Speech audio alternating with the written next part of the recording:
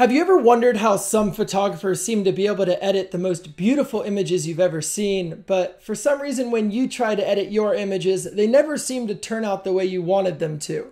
Well, don't worry, because today we're looking at 3 editing mistakes that most photographers are making, and more importantly, how you can fix them.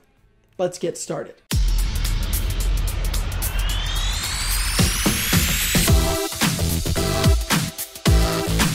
What's up everybody, my name is Sawyer Hartman, and today we are going to just get you leveled up in photo editing. Now, editing pictures, like any artistic endeavor, is a very personal experience. Everyone has their own style, and everyone has their own preference of what makes a photograph great. However, there are a few mistakes that can be made in the photo editing process that are pretty universally hated by all photographers, and those are the mistakes we are going to be focusing on today. Now, no matter what level of photography you're at, chances are you are currently probably guilty of at least one of these mistakes. So we're actually going to start with the first mistake that every beginning photographer makes, and that is over editing. Now, we've all seen those pictures on Instagram that just look like they were pushed way too far. Whether it be an image that's way too saturated, way too contrasty, or even, God forbid, way too face-tuned, over editing can be a huge hurdle to any new editor. It's okay though, you're honestly not alone. I'm guilty of this as well. These are a few of the pictures from my Instagram profile almost 10 years ago. Yeah, I wasn't kidding. Now, fixing over editing is actually quite easy because I've got a couple tools and tricks that I can give you that should help you out. The first over editing mistake is making your image way too contrasty, or in other words, crushing your blacks so far that your shadows actually start to lose detail. Now, we completely understand why you might do this. The increase in contrast can make an image feel more dramatic. But it's not until a few weeks or days later that you realize it might not have looked as good as you originally thought. Now, to make sure you never make this mistake again, I'm going to introduce you to a little tool called a histogram. Now, a histogram is just a graphical representation of your image, but you can learn about that another day. For right now, all you have to do is open up the histogram in Lightroom and click on these 2 little arrows on either side of that chart. These arrows are called clipping indicators. Now, once these are turned on, your image will actually show you what parts are too bright, and they'll be highlighted in red, and even what parts of your blacks or shadows are too far crushed, they'll be highlighted in blue. This way, when you're editing your images now, you can add the contrast that you want while still making sure that your image isn't going to be pushed too far. Now, the oversaturation of colors is also an easy fix. Obviously, you want your photograph to look rich and vibrant, but it's very easy to push your colors too far. First off, use less saturation. Straight up, you do not need as much as you think you do. A simple trick for this is to take a step back and look at your final image. If any color is so rich it's distracting, pull it back. Also, if you see the whites in your image are starting to turn colors, you've also gone too far and you need to dial it back. A main reason for this accidental overuse of color is most people don't know the technical differences between the saturation and vibrance sliders in Lightroom. And believe it or not, they actually have 2 completely different purposes. Vibrance increases the intensity of colors, but only some of them. It tries to preserve the skin tone colors so that they don't look unnatural when they're raised. Whereas saturation increases all colors, even skin tones, which is why this isn't good for photos of people. But be cautious when you're using both of these together, as they're kind of the same thing, and a little color pop is awesome, but too much is distracting. Finally, when it comes to face tuning your images and trying to make your eyes pop, I understand why you're making this choice. Everyone wants to look their best in photos, but the safest rule of thumb when it comes to face tuning or eye sharpening your images is if you can tell that you did it, you used too much.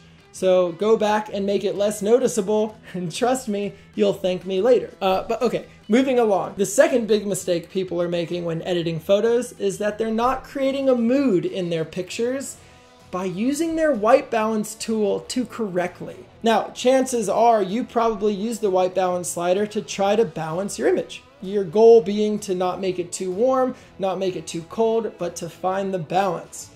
But what a lot of people don't understand is that the best photographers in the world actually use extreme white balances to help them tell their story all the time. White balance can also be used creatively to dramatically alter the feeling or emotion that is given off by your image. A warm white balance can give your image a peaceful or even pleasant feeling, like a summer memory or a summer afternoon.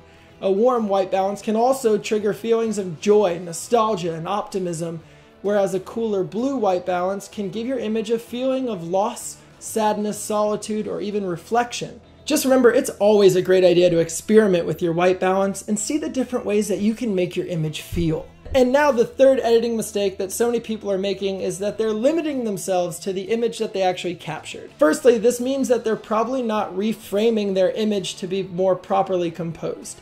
Like, really consider how often you recrop your photos to be better than what you had originally taken. Take a second to look at these severely cropped photos by Arnold Newman. They're masterpieces. But how much of a creative punch would he have lost if he had decided to go with the entire originally captured photo? Here is what you can do to actually get creative with your own photo cropping. Next time you're in Lightroom, go to the crop function and press O. This will change the crop overlays that are available to you and give you a ton of new ideas of ways you can crop your image and make it cool. Once you find an overlay that you like, you can even hold Shift and press O and get tons more variations. Just remember, people will only know the image that you show them. They will never know what your photo originally looked like, so don't be afraid to play with cropping to find and craft a better photograph than the one you originally took. And now, finally, if you're an editor who edits your entire image at once with the sliders in Lightroom, you're making a huge mistake. You can do this to get a basic edit, but when you're ready to take your editing to the next level, you're ready to start editing your photos section by section using the masking tool. You see, by manually masking out different parts of your image by hand, you gain so much more control over your edit. To do this, just go to the paintbrush tool in Lightroom and begin painting over the part of your image you want to edit. Once the area is properly masked out, then just make the changes to the sliders like you would normally. But when you're done, click on the plus sign to add a new layer. That way you can go mask out a different part of your image and make tweaks to that section alone. This style not only gives you more editing freedom, but it actually allows you to manipulate different parts of your image without affecting the rest of your photograph. Seriously, if you're wondering, this is a huge insider tip. I even used to edit with the sliders as well until I watched my friend Rob Stroke edit in this style, and it completely changed my life forever. But now just a few words of encouragement. Editing has a huge learning curve. Prepare for the struggle and prepare to even fail while editing some of these photos in your journey to mastering this craft. But through these wins and failures, you will develop and realize your own personal style. And as soon as you do that, it will be a beautiful day for you as an artist. But yeah, these are the big mistakes that I had experienced in my own journey in mastering editing. But if you have any mistakes that you think people are making as well, please leave them down below in the comments with your opinion and how we could fix them. We're curious, so go leave them. I want to know. And if you enjoyed this video, please make sure to give it a thumbs up and subscribe for a new film and photography related video every single week. But other than that, I want you guys to get out today and take at least 2 or 3 photos. Doesn't matter what they are, how good they are. What matters is that you put them in a photo editor of your choice. If you're using a desktop, I recommend Lightroom. And if you're on mobile, you can either use Lightroom or I even recommend Visco. Play around with these different editing tips and see if any of them work for you. Learning photo editing is a very, very long journey, but I will be here for you every single step of the way. And other than that, I want to thank you guys for watching. And before you go, remember, stay motivated, stay inspired, and never stop creating. And I'll see you beautiful people in the next episode. Peace.